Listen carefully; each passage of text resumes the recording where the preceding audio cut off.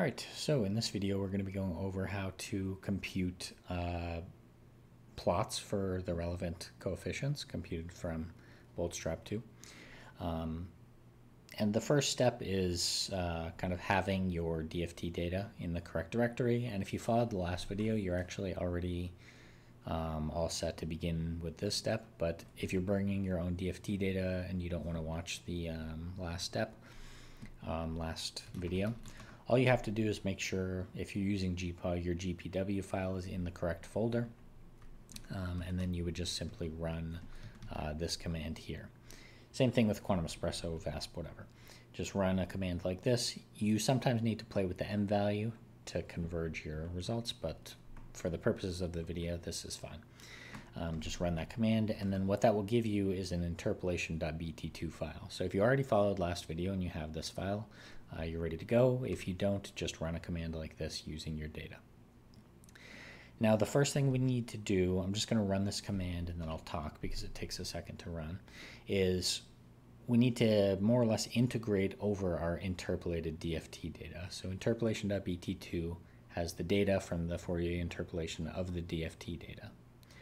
Then what we do here is this actually does the Boltzmann transport stuff where, and the command to do it is integrate, and then you pass the target file, which again for us is interpolation.bt2. And then what you're looking at here is a range of temperatures. So we're going from 300 to 800 K in steps of 100. And then this should be probably done by now. Let's see, yeah, so this is done. I'll just kind of clear the screen so it's not so messy. And you see the new files we got out of doing this are interpolation files. This is the file that the BoltzTraP plotting tool will use. This is the file that we will use, and I'll give you a script to use in case you want to have more customizable plots.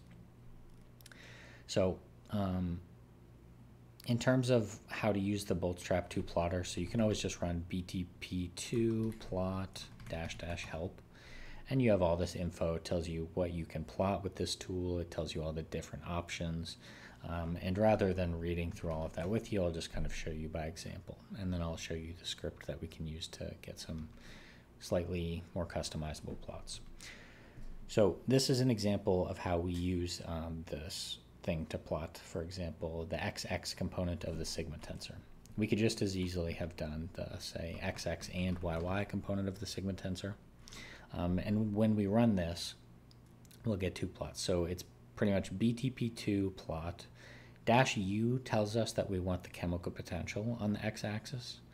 -c tells us that we're about to give a Python list, in quotes, with the components that we want plotted. So here, xx and yy. S tells us how many values to skip. So when we did the interpolation, we went from 300 to 800 K in steps of 100. So we don't want to skip any. But say you did in steps of 1, you might want to set that subsampler here. Basically, this tells it how many values am I skipping before I plot the next one. You might want to set that to 100 if you've done that. But for us, we skipped in terms of actually computing them because it's just easier that way. And these are your outputs. So this is sigma as a function of chemical potential for your system. You could just as easily do something like this for the density of states. You just get this. Obviously there are no components to the density of states, so it's just one plot. And you could just as easily have done this for S, Seebeck coefficient. And this, say for XX, looks pretty similar to what we have in the BoltzTraP2 wiki. We have a different temperature range and our DFT data is slightly different, but you can see it's qualitatively the exact same as this plot. So this is how you get to this sort of stage using the BoltzTraP plotting utility.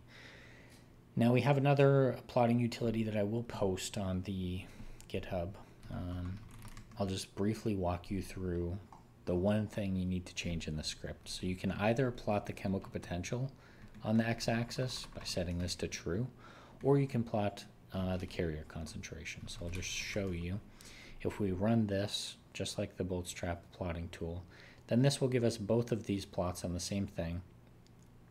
And it's very easy for us to kind of change the legend, the colors of the lines, the ticks on the X and Y axis. This is all just matplotlib. So if you use that already, this is a very useful way to do things.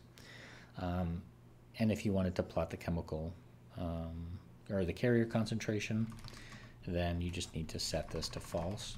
And the useful thing about this script is that in the BoltzTraP2 data, the carrier concentration is given in terms of electrons per unit cell, and what this script does is it will convert that to you, or for you, into basically electrons or holes per centimeter cubed. And that happens in this line here. This will be automatically done for you if you're using GPA and you're running everything in the folder where your DFT data is for BoltzTraP2 from GPA.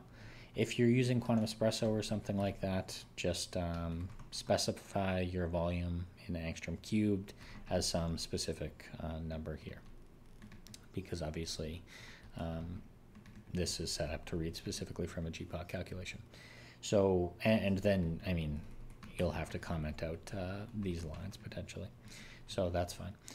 But that's kind of useful if you are using GPA to do it this way, because then you don't have to compute that. And this would be plotting against carrier concentration. So that's kind of all we're looking at. And you get a sort of mirror around the 0 point, because doping upwards in chemical potential gives you negative carrier concentration. So you should see a sort of mirror around your 0, especially if you're dealing with a semiconductor. And that's pretty much it for this. So there's not too much more, but I'll just give a couple comments. And in the next video, what I'll show you is something that I think is more useful, which is how to pick a specific carrier concentration and then look at the values over a range of temperatures. This is a lot of times what you'll see people do in papers. So this will be for the next video, but just to give you an idea, if you care about this, keep an eye out for the next video. This picks some specific carrier concentration and then plots these things as a function of temperature, which can be more useful. So again, keep an eye out for that. Just I'll post that pretty soon after this. Now, one very last thing though for this video is, and again I will post this script, all you have to change is chemical potential scan, true or false, based on whether you want carrier concentration or chemical potential on the x-axis. And then sometimes if you're dealing with a 2D system, you may prefer to only include the SXX, SYY components, for example, and change this to divided by 2, something like that. Same thing for the conductivity.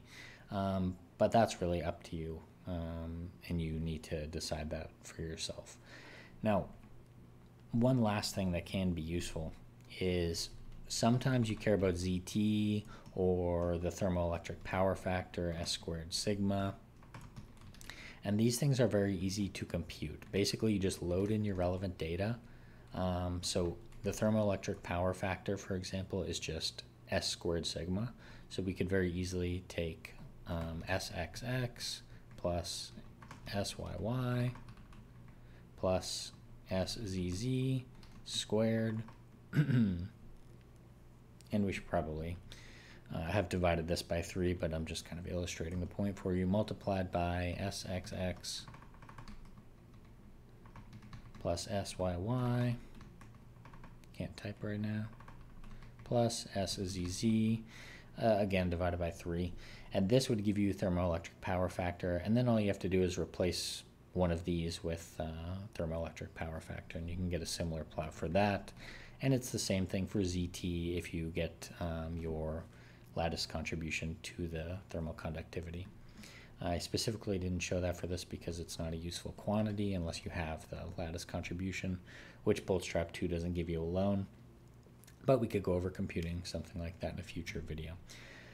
So just again to recap very briefly, interpolate your data, integrate it over your desired temperature range, and then you can either use the BoltzTraP2 plotting tool here, or you can use this script to get kind of a more customizable experience where you can change the colors, you can change the labels, you can change the temperature range, and what you're plotting on the x-axis kind of very quickly.